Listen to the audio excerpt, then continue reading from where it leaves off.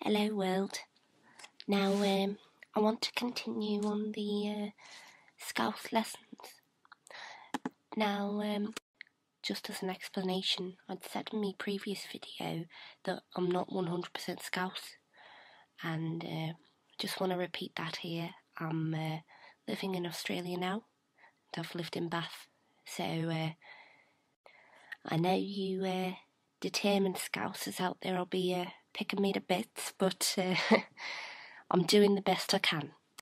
Alright then, straight into it. Last time I did a focus on party talk, but this time I think I might just find some good words in school, or in your lessons, you know.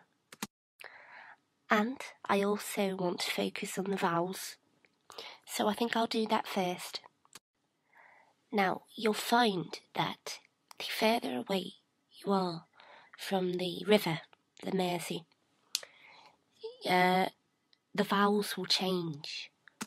And there is sometimes quite a distinct difference with the vowels, the nearer you are to the river and the further away. And that includes, of course, those across the river, those living across the river, who I think, in my opinion, and I've had people disagree with me, I'd say they have a posher accent.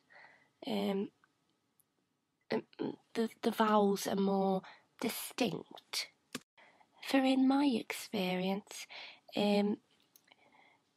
people from across the Mersey, the Birkenhead side, would say disgusting, but near the city would be likely to say disgusting. And you notice it's a big emphasis on the U, the letter U, as a double O. Now, I'm sorry, I must apologise. When I say over the river, I'm referring to the Wirral Peninsula, as opposed to Liverpool Central, just for those who didn't know that. Now, moving on, words you might find around school. Now, you little rogue, you've got your mum's packed up your school bag, you little scully, and she put a sandwich in there, a sarnie, or a jam butty, which you're gonna scoff later if it's not too soggy. So you scamper off to school, but your plan is to just sit off, just do nothing, and you can only hope that you won't get sussed. Now, as soon as you walk in, the headmaster, he comes up to you, and he looks like he's up for a bit of a barney, and he says, "Hey you," and you say, "Yeah what?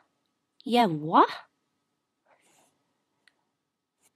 And he says, yeah. And you say, "Yeah, okay. Yeah, okay." And he says, "Zara fact. Zara fact." He wants to talk to you about your work. So he says, "I want to talk to you." Why-oh, I want to talk to you. It's treating you like a common college pud. So you decide to do one, to run away. You bailed out. You went on a bender. But on the way home, you ran into a busy, and he wasn't too happy with you being out of school in your uniform.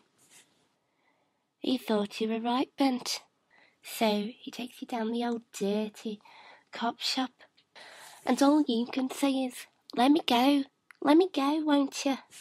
I'll give you Laura Dosh. Just let me go. Me mam will be down here and she'll come and get you."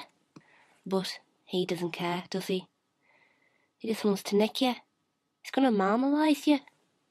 So you get on your Moby, you ring your mam. She thinks you're a bit ropey, but She's your mam, so she comes down to rescue you. With oodles of dosh for your bail. Says, why out? Hello? You says, you taking me home, like? You taking me home? At this point, you're right made up, you know, you're happy.